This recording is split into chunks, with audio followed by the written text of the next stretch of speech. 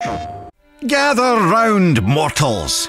For the first time, hear the tale of young Atreus' maiden trip into the perilous Norse wilds, where malice and danger abound. Attempting to help a vulnerable creature, the boy wandered out beyond his protected woods alone. But I can't tell the whole story here, can I? You'll have to step inside.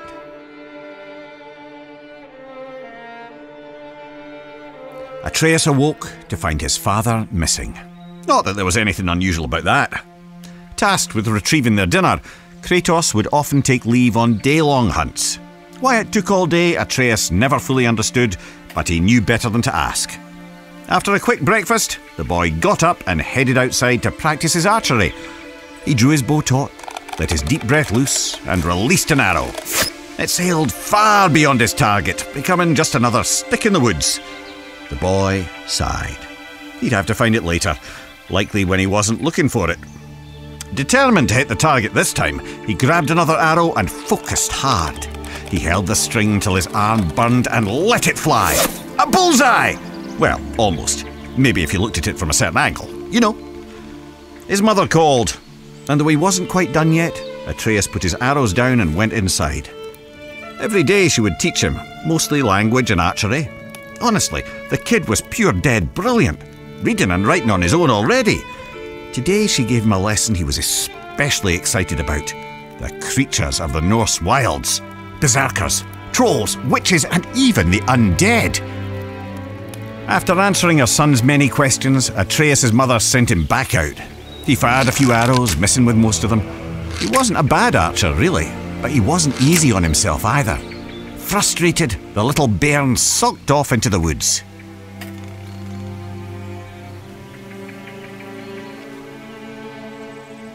Don't sulk yourselves. Follow the boy to the next area.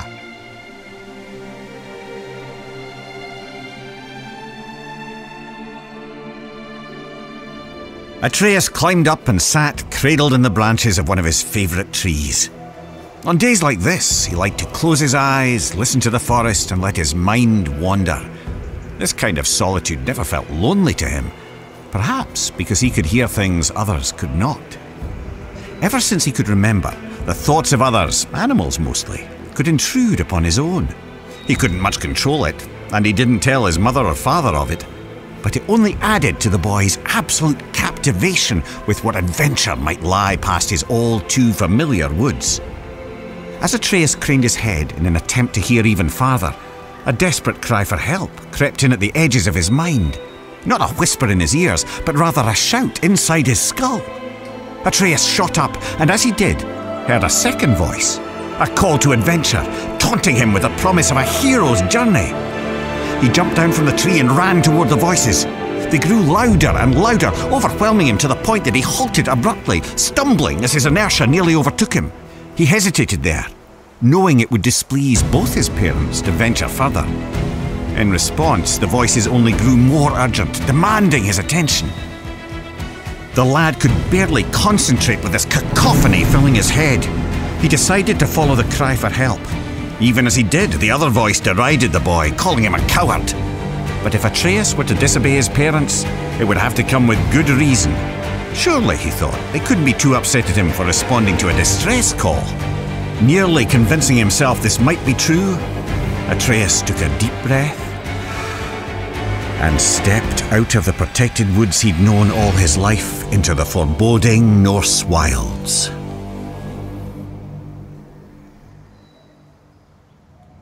Delve deeper into the woods. Unless, of course, you're too frightened.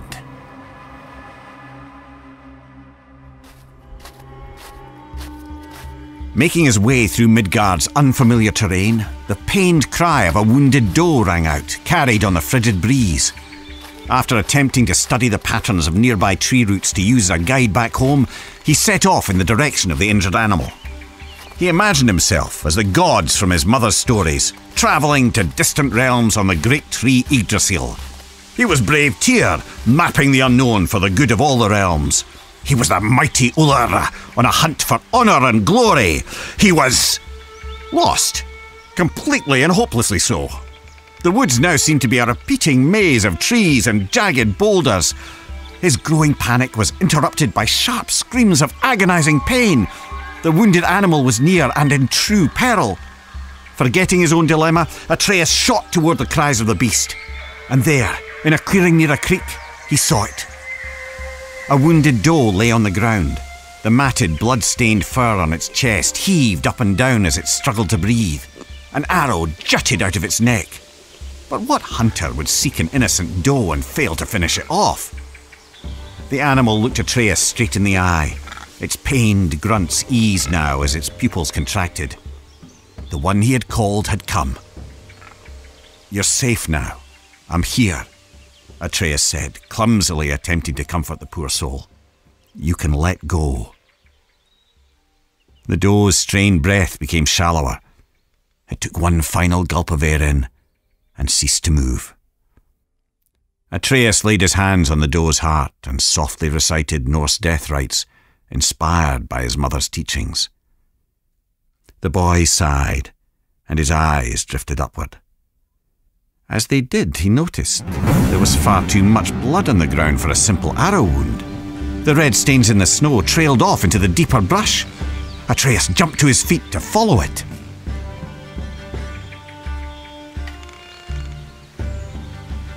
What horrors await at the end of the trail of blood? There's only one way to find out. The boy didn't have to go far to understand. The trail of blood didn't belong to the doe, but to the hunter, who now lay in pieces at Atreus' feet. The boy's stomach rolled as he took in the scene. He held his breath, attempting to let the nausea pass. And that's when he heard something else. Something hidden by the dark forest, mere steps away and still breathing. He turned to see two creatures from his mother's stories. Heaving, vile, undead monsters of pure rage.